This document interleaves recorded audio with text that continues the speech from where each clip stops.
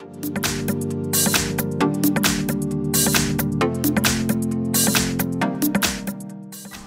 I have iPhone SE 2022, and today I'm going to show you how to turn off live photo on this device. So like every time you open your camera and you want to just take some photo quickly, but you always have this live photo on for some reason. Like it waits, it needs more memory to save it. It takes like not so fast as the normal photo. How you can turn off this feature and have it like turned off always.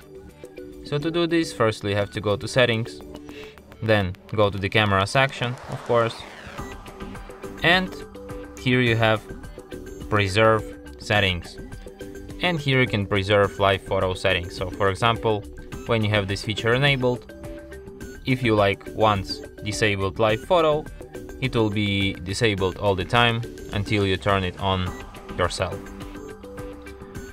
So yeah, and that's it. Thanks for watching.